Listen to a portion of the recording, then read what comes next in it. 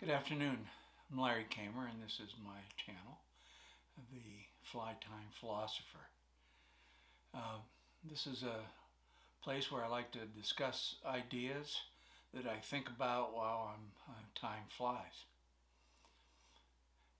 Today, I'm going to continue in the series of flies that I have mentioned before, a minimalist set of 9 flies uh, that I hope to utilize on the stream this coming season, and reduce actually the number of flies that I'm tying. I am creating 3 styles of fly in 3 different colors, 1 hook size.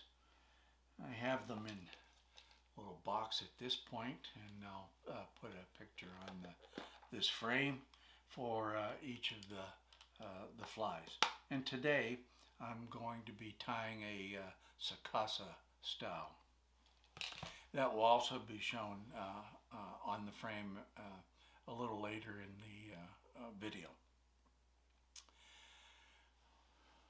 One of the things that I realized was that I have gotten into certain habits in fly fishing over the years. I've fished over 30 years, and you tend to develop certain kind of habits, like certain kind of flies, like to go to certain places, and repeat those things over and over again. And then breaking into Tenkara just in the past 2 seasons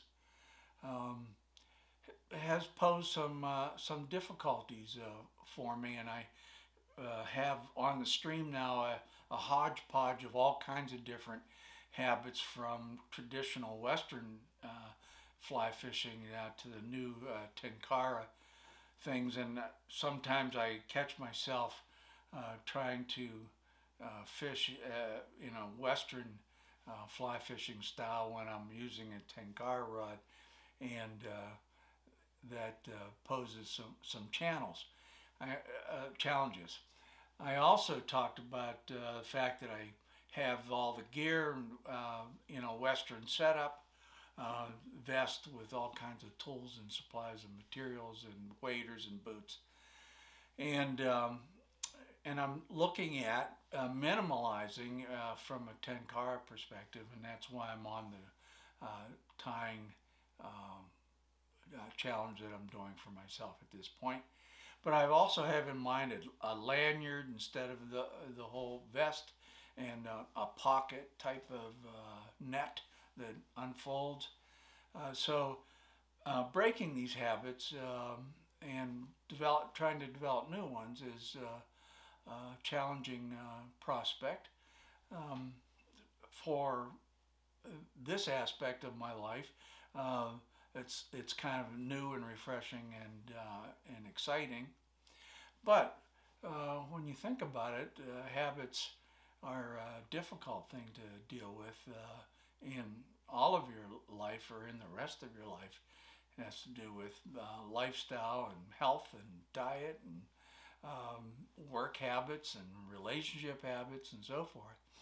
So I was looking at a book recently that really struck me. I had a friend that always found himself in same kind of predicament time after time, and I asked him, I said, what leads people to treat you in certain ways? And we kind of discovered that he was in the habit of behaving in certain ways that invited some unpleasant things in his life. So this book that I found and then read was by Dr. Joe Dispenza, and I'll show a cover photo of it that I have on my Kindle. And the book's title is called Breaking the Habit of Being Yourself. And there's some meaning in that title, because his contention is that almost your entire personality that you're conscious of and other people are, and the way that you behave on a day-to-day basis in the world is a big accumulation of various habits. And you can see that there's a point to that. You brush your teeth and you have your breakfast, and then you go off to work and you drive the same way. Uh, and actually, if we didn't have habits, life would be a tremendous chore. And we do a lot of these habits automatically.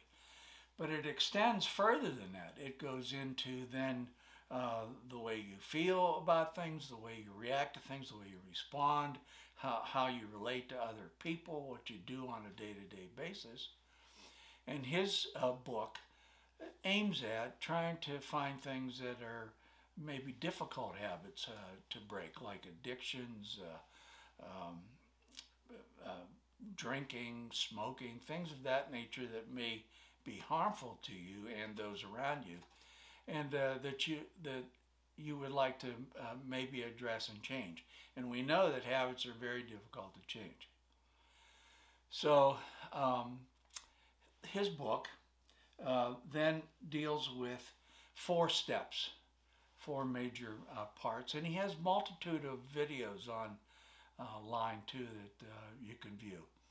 Um, so his first step is that you should open the door to your creative state. In other words, you need to have a mindset to try to deal with habits in creative ways. Second thing is that you need to kind of prune away habits, particularly the ones that you don't want, and that requires some insight and exploration into these habits and where they are in your personality and how you might address them. Third thing is that you kind of need some dismantling of some old memories that may have led to these habits, and maybe rethink what some of those habits mean. Four, you then want to create a new mind. So you need to kind of reimagine yourself in certain ways, in positive manner, and create a desire for those states. And then finally, you want to kind of like live your new life by instituting some habits. He does all of this through meditation, breathing exercises, physical exercise, visualization, and so forth. And I found the book very enlightening.